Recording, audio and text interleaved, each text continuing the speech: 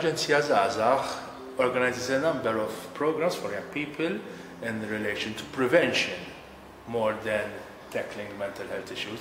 For example, we have a program which is called Zen Zone, and during this program we help young people to use narratives, positive narratives, in relation to their life experiences.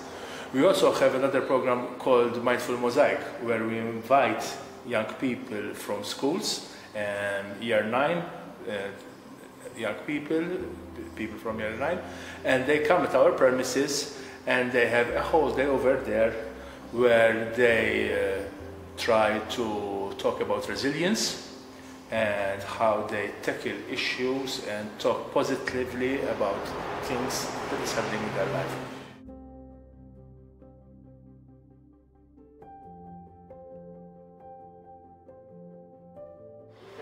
Yes, we create a safe and inclusive environment for young people by trying to tailor-made our programs for young people, for their needs.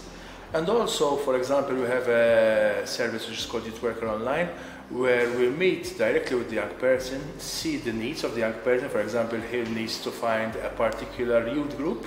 So we see what are the needs of this young person, and in relation to those needs, we try to give him youth information which is relevant to what he is asking.